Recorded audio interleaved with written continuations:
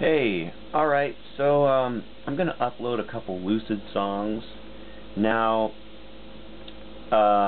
Lucid was a short-lived band in about 1995 that I played guitar in. And when I was going through the tapes, there was a Lucid tape and I played a little bit of it. And we recorded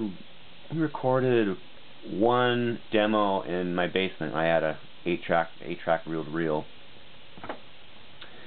Now, that band was an absolute, just chaotic drama band. Lots of really heavy alcoholism between the singer and the drummer. They literally would show up to practice after drinking an 8-pack, and the drummer couldn't even stay on a stool. It just got to the point where we couldn't even get anything done. And 2 shows we played without the singer because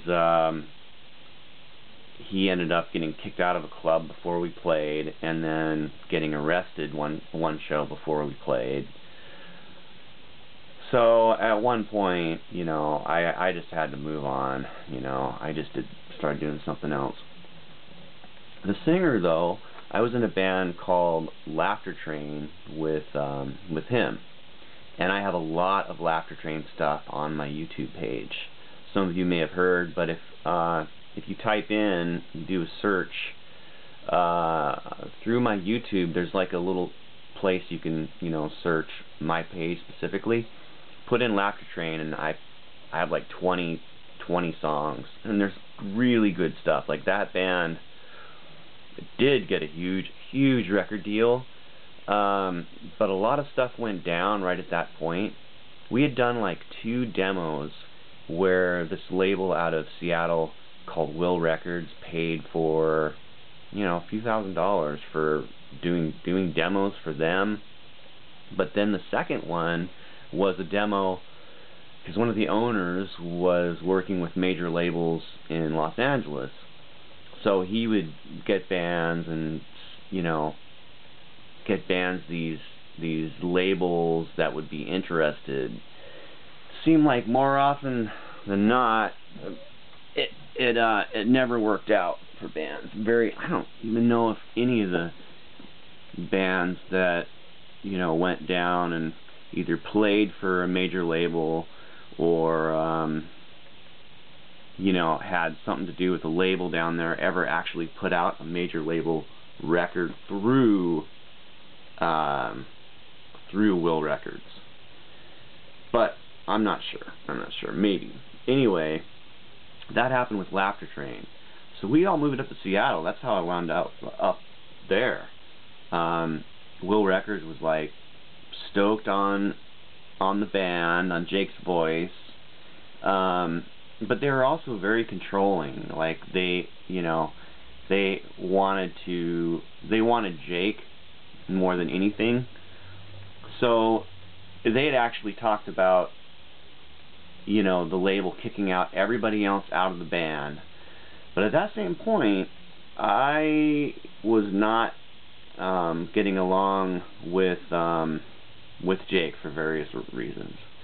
We've actually remained friends over the years, but there were some issues at that point.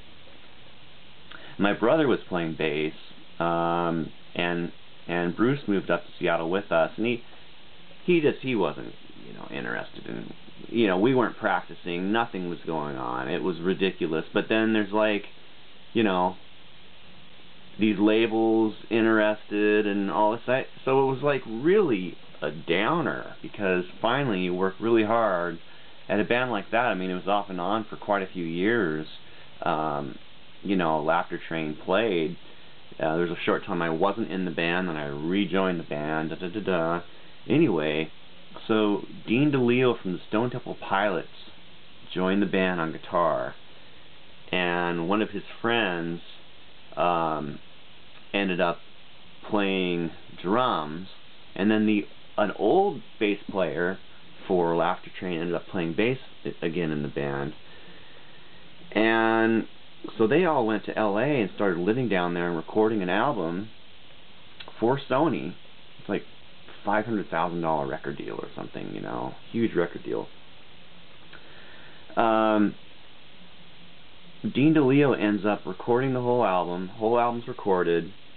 He ends up leaving the band, and the album never got released. And everybody left the band. So then, except for Jake.